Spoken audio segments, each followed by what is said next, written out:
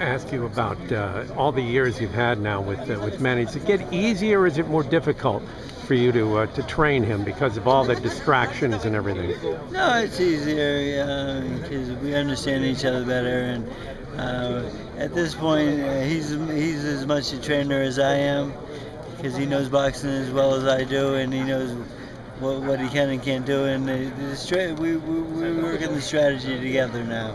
So he sees this, I see that, and we put it all together, and we've had some good success with that. Are you concerned with with Bradley, with the body work that he does on Manny, because he's been susceptible to that years back? I mean, stopping him. Well, that was 13 years ago. Manny was stopped with a body shot.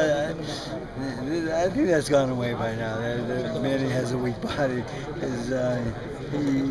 He makes sure he's in great shape, and his ab routine is better than anybody I've ever seen. Why was his head not in the last fight?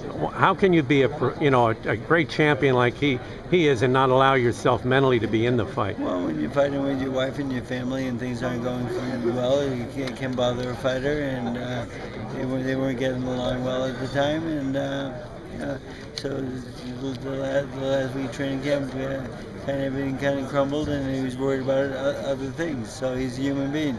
He's not a machine. Thank you.